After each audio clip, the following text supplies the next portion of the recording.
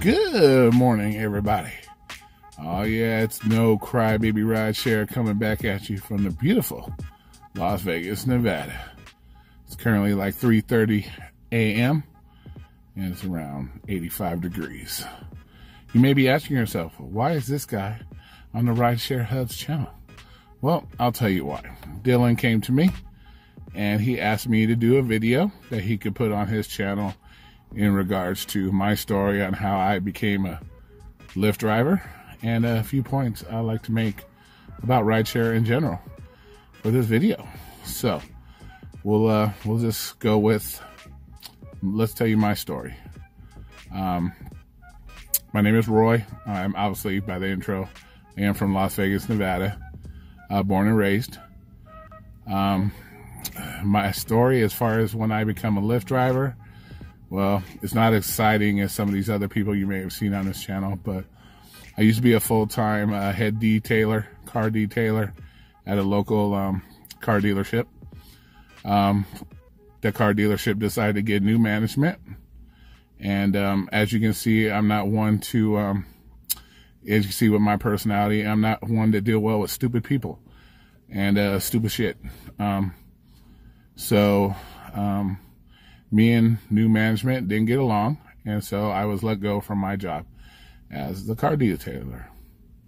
But at the time, I had a car. So Lyft had just pretty much moved into Las Vegas. It was new. And so I decided, you know, I have a car, let's give it a try. And so now here it is 3 years later, over 12,500 rides. Here I am. Still doing it to this day and making pretty good money. I'm not going to lie.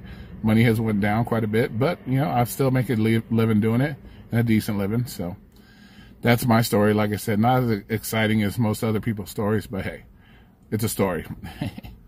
All right. So next up, let's say a few points I have about this job. Well, let me start off with giving you a viewer advisory. Okay. What comes out of my mouth is from my experience and how I feel about rideshare and the things that I feel about rideshare. So with that being said, that is, if anybody here, that watches this video either takes anything that comes out of my mouth personally or gets, you know, upset or butthurt about it, it is what it is. I don't apologize for anything I say. And if anybody has ever watched my channel, you understand how I am. I'm harsh. I come to the truth and I'm not going to sugarcoat it for you. Dylan asked me to just keep my swearing down to a minimum. So I'm going to do that. But other than that, if you have any issues with what I say, whether it pertains to you, you get butthurt, take it out on him. Don't take it out on me.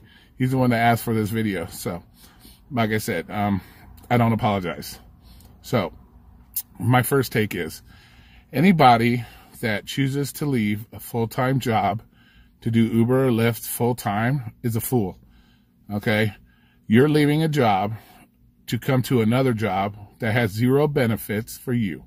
You have zero benefits as far as any kind of health benefits, you know, unemployment benefits, any of that. Zero benefits, okay? Second, you're coming to a job where you put your life at risk every day. You put your personal property at risk every day. And now you have the extra stress of putting other people's lives at risk every day. You know, it's one thing that you go out and drive with your shitty driving skills and hurt yourself. Okay. And now you got to take into account that you may be hurting other people, not just yourself. Okay. So keep that in mind when you decide to do these things. Also, you're dealing with a company that puts profit above your safety as well as the customer's safety. Do you really want to work for a company like that? You got to think, these are long, hard questions you got to ask yourself if this is what you want to do. But with that being said, for some reason, if you get that hair up your ass and you feel that it's your calling to be a full-time Uber and Lyft driver, here's a few things I will bring to the table for you. One, you're going to have to drive. You're going to have to put your ass in that car seat, and you're going to have to put miles on your car, hours under your belt to learn to do your market properly. Okay. There's no going on, turning on the app and whoop, I got millions in my bank account. Doesn't work that way, especially with the way Lyft is keep breaking it off in our buttholes, you know, dropping the rates, taking away prime times, or whatever the case may be. So you're definitely going to have to put the miles in your car, and your ass is going to have to be in that car seat, driving those miles to learn your market.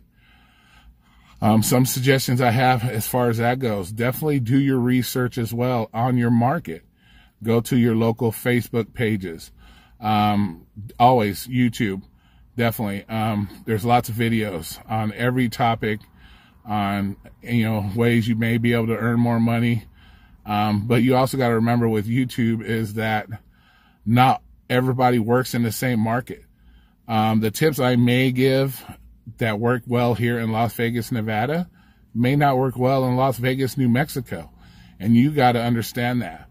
So, like I said, do your research on your market, because it's your market that you're going to be working in, and you need to learn what works best in that market for you. Also, a few other things is your car. Depends on what type of car you have, whether you have a van, whether you have an SUV, the different platforms you're able to work on versus maybe you're just being able to do Uber X or basic Lyft. All these are things you have to take in consideration when you want to do this full time. Also, along with your plan is expenses. Learn to budget your money and learn what your expenses are going to be ahead of time. That means know how much gas you want to put in your car every day to make the money that you plan to make for that day. Like I said, it's not going to be turning on the app, making all this money. You need to set a plan for yourself, whether it's $150 a day, $300 a day, whatever the case may be, and how many hours it's going to take you to learn to do that.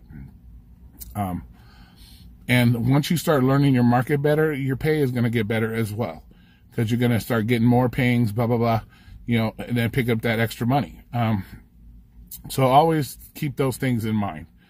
I'm not going to make this video too much longer. Like I said, my name is Roy. I definitely have my channel. It's called No Crybaby Rideshare.